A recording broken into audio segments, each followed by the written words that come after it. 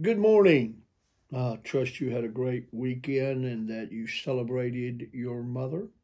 And I pray I know the coronavirus has limited families, but I pray yours was able to get together.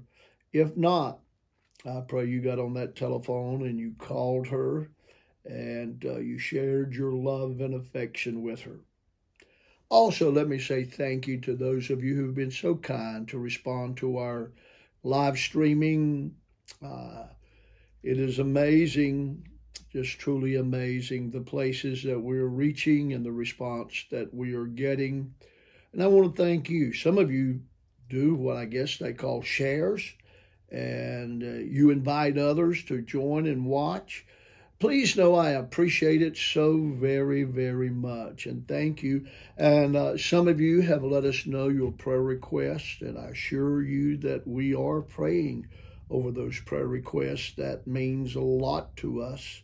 Your trust and your confidence to share with us, and we do pray for you. And last but not least, let me thank you for your financial response. You have been so faithful. The Lord will bless you, I promise you. God is aware of your sacrifice. He is aware of your faith, and I thank you. This morning, if you have your Bibles, I'd like for you to turn with me to the book of St. Luke, chapter 22. And I want to read to you verse 21, 22, 23, and verse 24. But behold, the hand of him that betrayeth me is with me on the table. And truly the Son of Man goeth as it was determined, but woe unto that man by whom he is betrayed. And they began to inquire among themselves which of them it was that should do this thing. In verse 24, now let's get the setting straight. He's at the Lord's Supper. He's at his last gathering with him. He's going to teach them about the power of his blood. He's going to teach them about a new covenant. He's going to wash their feet. It's a very powerful, intimate setting. And one of them is going to betray him. And there arises a question at the Lord's Supper about which of them was to be the greatest. You know, at least 3 occasions this question arose. One time, Jesus even took a child and set him in the midst of them and said, except you become like this little child. You know, one time Jesus turned and said to them, what was it you disputed, by the way? He had heard them, and they were talking about who was the greatest. And maybe you'd like to enter that discussion or debate. I'm sure Simon Peter would top many lists, or maybe John the Beloved, or maybe James, who will become the first martyr.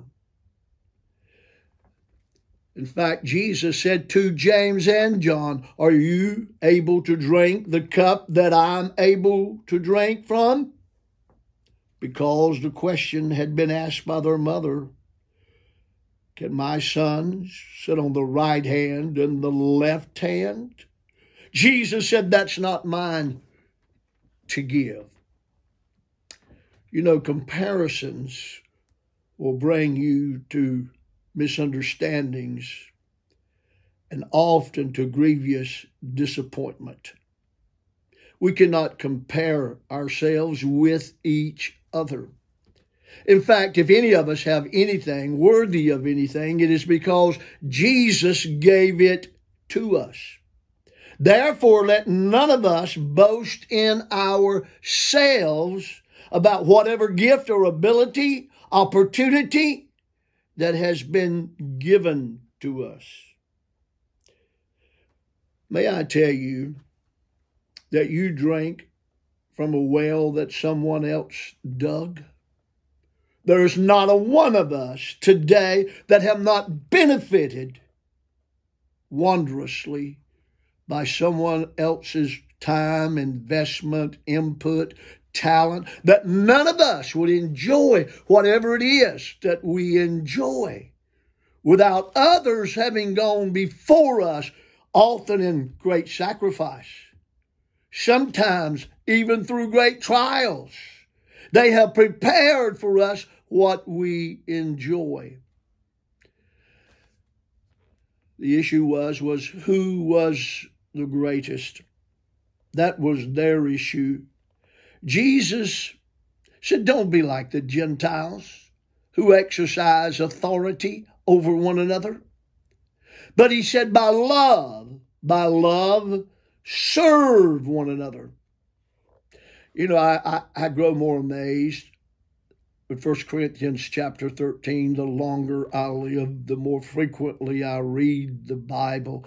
When I read the Pauline epistles, when I read the book of Acts, when I read the powerful words of the Apostle Paul, when I read how straightforward he is sometimes, right down the I's and the T's and the way we ought to live. And then the man who held the coat of Stephen writes 1 Corinthians chapter 13. Can you write a line or two to that great chapter? I read it often because when I read it, it humbles me.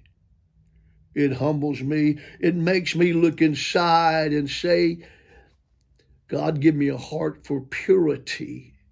Give me a heart for sanctification and cleanliness and righteousness and godliness. I believe it is ungodly to cause strife.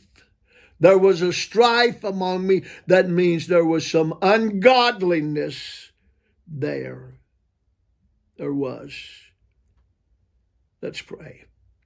Father, when we compete, when we compare, forgive us. Correct us, Holy Spirit. Help us to be willing to share all that we have. Let us to love as you have loved us. In the name of Jesus, I pray. Amen. Thank you for joining us this morning. You can join us tomorrow morning at 11 o'clock, I believe it is. We'll look forward to you. God bless you.